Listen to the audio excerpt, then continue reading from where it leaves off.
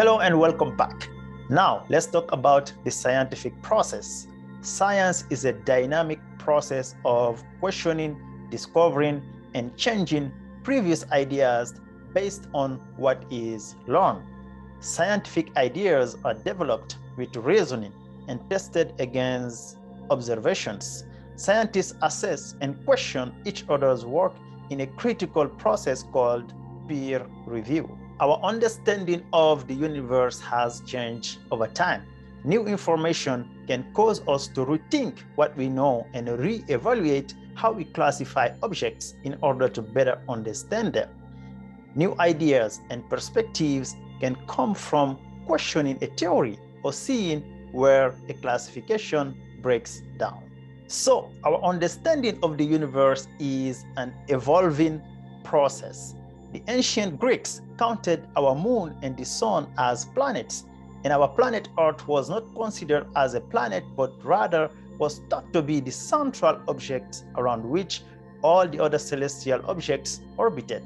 It was until the scientific revolution in the 16th century by Nicolas Copernicus and others that the idea of placing the sun at the center of the known universe was finally accepted by the scientific community, and with our planet Earth revolving around the sun and not the opposite.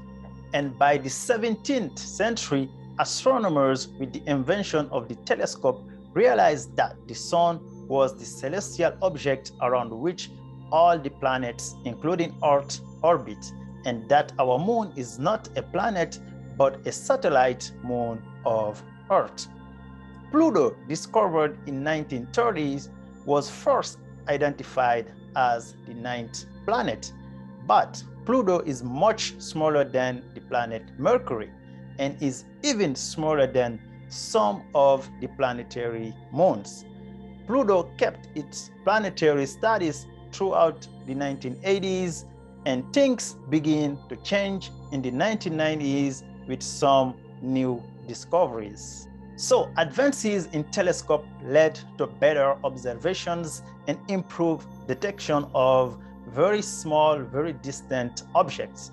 In the early 1990s, astronomers began finding numerous icy objects orbiting the sun in a donut-shaped region called the Kuiper belt.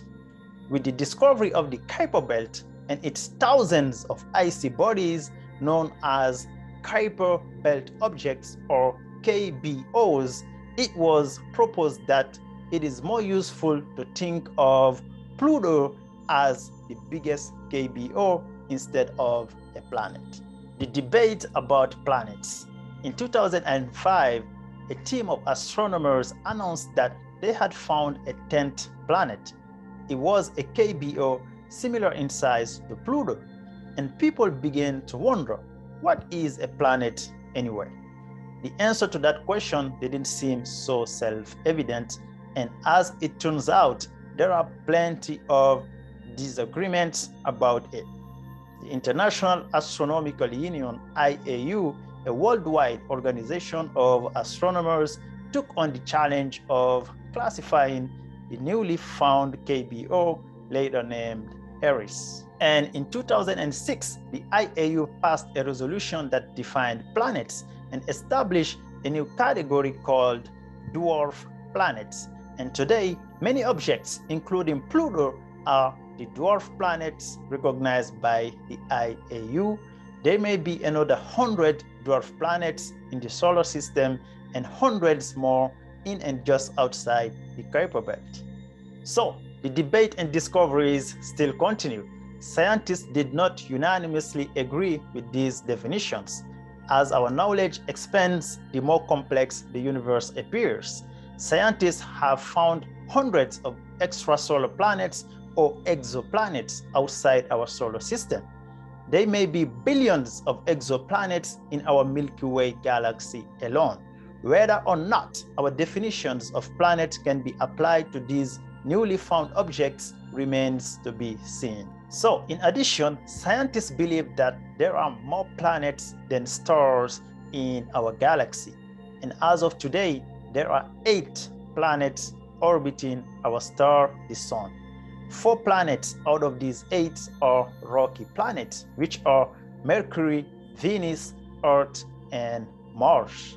2 planets out of these 8 are considered to be gas giant planets, which are Jupiter and Saturn. And the other 2 planets are considered to be ice giant planets, which are Uranus and Neptune. And beyond Neptune, a new class of small objects called dwarf planets reign, including longtime favorite Pluto. Thousands more planets have been discovered beyond our solar system. Scientists call them exoplanets. Exo means from outside. The key difference between a planet and a dwarf planet is the kind of objects that share its orbit around the Sun. Pluto, for example, has not cleared its orbit of similar objects, while the planet Earth and Jupiter have no similarly sized objects of the same path around the Sun. Like planets, dwarf planets are generally round and orbit the Sun. And there are thousands of dwarf planets waiting to be discovered beyond Neptune. That's it for this video. Thanks for watching and see you in the next one.